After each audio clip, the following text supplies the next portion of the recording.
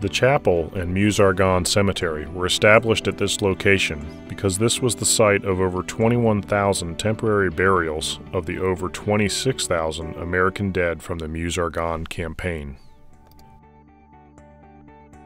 It is at the heart or center of one of the largest battles in American history, a battle that encompassed over 400 square miles with 47 days of continuous combat.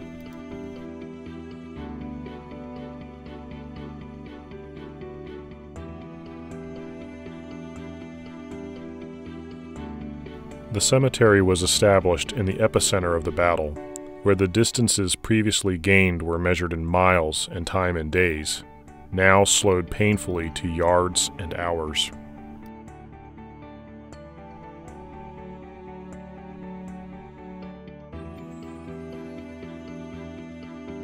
The chapel occupies the center of the memorial. The area near the cemetery was fought over for 1 month, an area that stretched 3 miles wide north to south and 21 miles long east to west.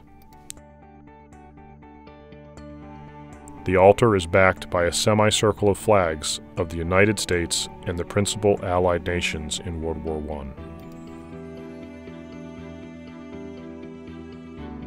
Stained glass windows in the east and west walls hold the division patches of the American units engaged in the Meuse-Argonne offensive.